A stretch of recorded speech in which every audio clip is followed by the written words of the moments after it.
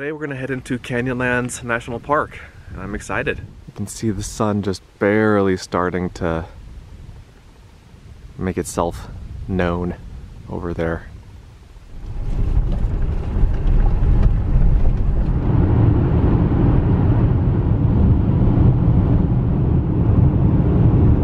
All right, we have the moment of truth coming up in about half a mile. Let's see how full this parking lot is. I'm guessing there are going to be quite a few cars there. Holy cow. Yep, lots of people. So I'm at the Mesa Arch trailhead in Canyonlands National Park. This is the place to be for like an epic sunrise photo in the greater Moab area. You've probably seen a picture before of like the sun rising up underneath an arch. That's this. I have pictures of this arch at sunrise on my TV, like the screensaver has pictures of this arch, so it's a really famous spot. And it's one of those places that looks beautiful and tranquil and peaceful, but in reality there are like 100 other photographers around you. And so that's what we have to look forward to. The hike there is a loop and it's less than a mile round trip, so it'll take 15 minutes or so to get out there and come back. This is one of, I think, 4 things I want to do today in Canyonlands National Park. One of 4 trails, and I've never done any of them before. I've been to Canyonlands several times. I've made 3 or 4 videos about it already. I'll put those in the description of the video if you want to check those out. Oh my gosh. This is a nightmare. Oh my gosh. This is the reality behind Instagram. Oh man.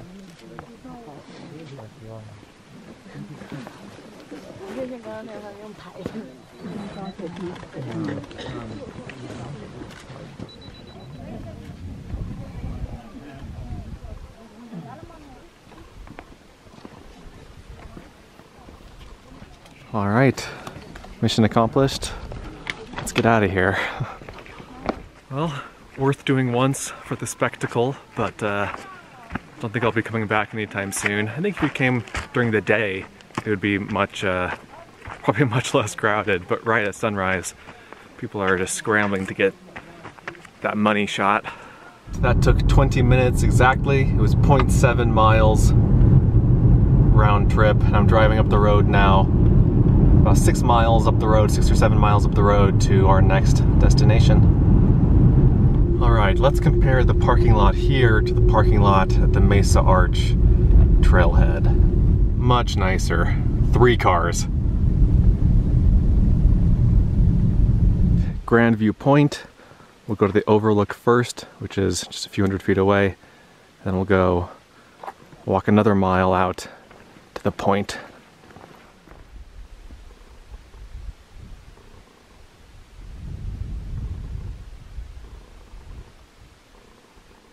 Then from the Overlook, the trail goes down here, it looks like, and maybe goes out along here to this point.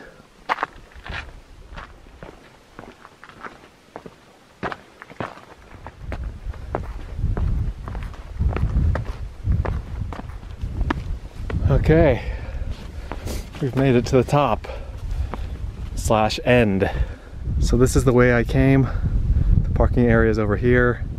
Trail went along this way. Whew. And this is the view from Grand View Point, I believe this is called. Lives up to its name. These are the Abajo Mountains over here on the horizon. Those rise up near Monticello. Check out all of these spires and rock formations down in here.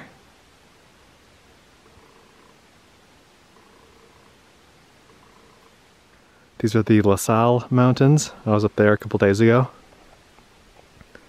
And that's it. I do want to point out these mountains over here on the horizon.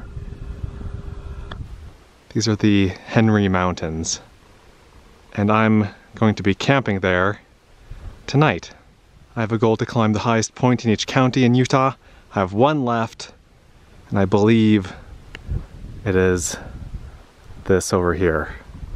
One of these points in that mountain range. And then of course you've also got the view down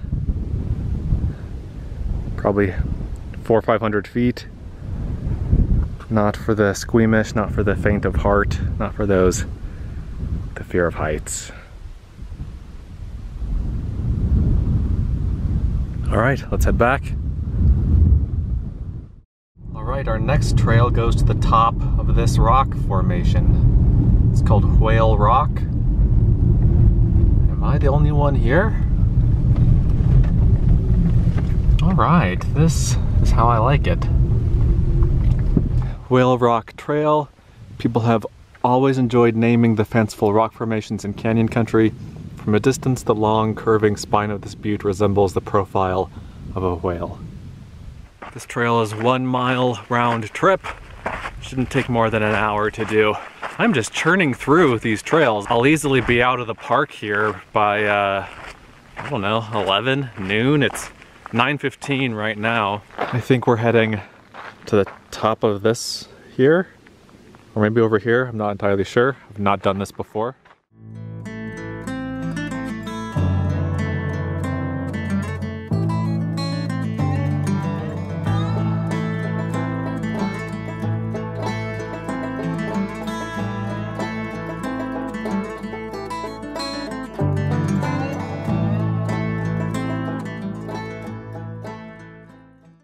Alright guys, I am on top of the whale. This is a great little hike. For being I mean, it only took me 15 minutes to get up here. And for being such a short hike, it doesn't get much better. A good chunk of the hike is on the slick rock, and you get to stand on top of a rock formation. What more do you need in a short hike? It'd be great for kids if you could keep them from, you know, wandering off the edge here. But if they're responsible, then it's a great little hike. On to the next one. This last place we're going to in Canyonlands National Park is called Upheaval Dome. And it's basically a big crater. And there are two theories on how the crater was formed.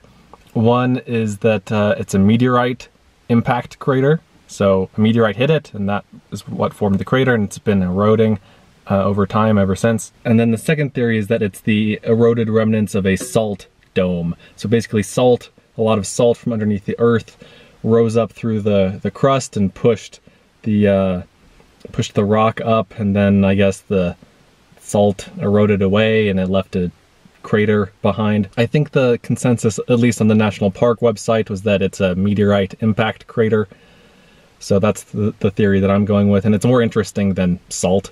So we're gonna hike to a viewpoint that's just a short distance from the parking lot here, and then similar to Grand Viewpoint, we're gonna hike another mile or so out to another viewpoint to where we can apparently get also another good view of the crater itself. This is interesting. These people have used a bike rack on the back to hold a couple of lawn chairs, a couple of camp chairs. It's a good idea. So here's the trailhead, and this is what the dome looks like from the air. We are here. We're gonna go to the first overlook and then on to the second overlook to get a view of the crater here. And it is 1.8 miles round trip to the second overlook. All right, we are at the first overlook, 150 feet over here. And after that, we'll head on to the second one.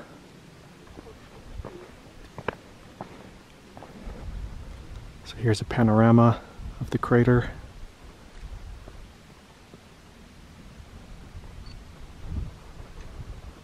I think it's kind of hard to get a good look at the whole crater like in one image when you're viewing it in a picture or even in video here.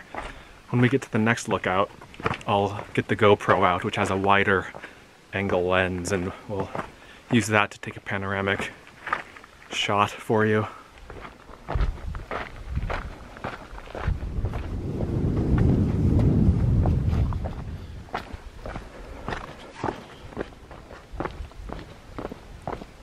All right, Looks like we have arrived at the second and final overlook.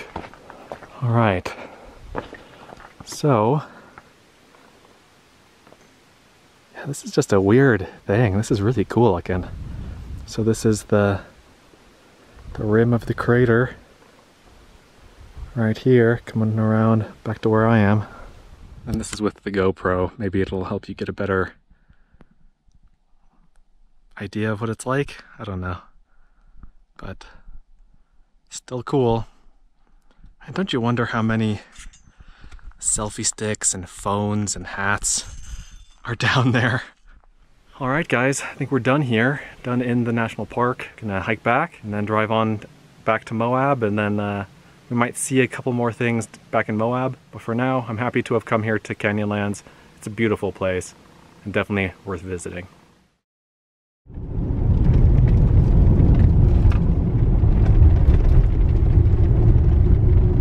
We're about 15 minutes outside of Moab, up Cane Creek, and I wanted to stop and see some rock art that I haven't seen before. This is called the birthing scene because there is someone giving birth right there. This is really easy to access from the road, as you can hear behind me. The road is right there. This looks like Darth Vader a little bit. And we've got some footprints and some animals and some squiggly lines. I like these footprints down here.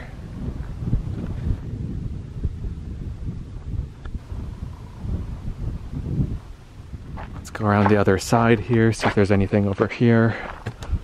You know, I've driven up this road several times, but I've never actually stopped to look at the pictographs here. These are cool.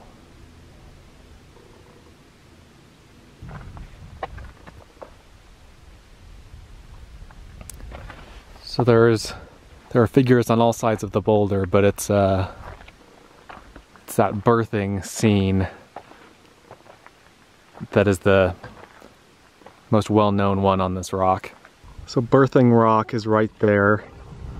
And if you walk up the road a little bit, there's another boulder right here. Let's see. Yep. Looks like a leaf or plant of some sort. Some squiggly lines. I'm gonna go back into town, get some more supplies, get gas, and then we're gonna hit the road to that other mountain range. I don't think I'll see you again in Moab, but I'll show you the scenery between here and that mountain range that I'm heading to, and that I'll camp in tonight.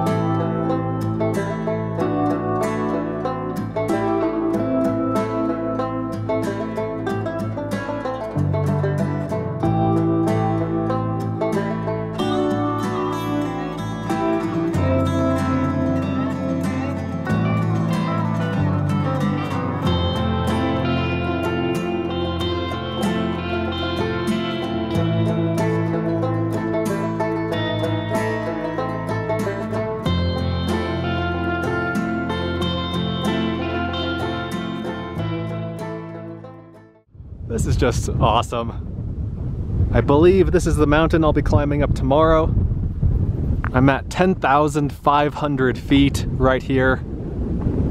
This is looking back out the way I came. There's a sign that says Bull Creek Pass, elevation 10,500 feet. I was hoping there would be a campsite up here, but there's not. There were several campsites that I passed down lower. I'll go down the other side of the pass, and if I can't find anything any place to camp down here in the next mile or so, then I'll turn back around. But yeah, here's a sneak preview of tomorrow and of the next video, I guess. All right, guys, I found a campsite. So here is my little campsite on the edge of the world. At least that's what it seems like. Just gorgeous, gorgeous country up here.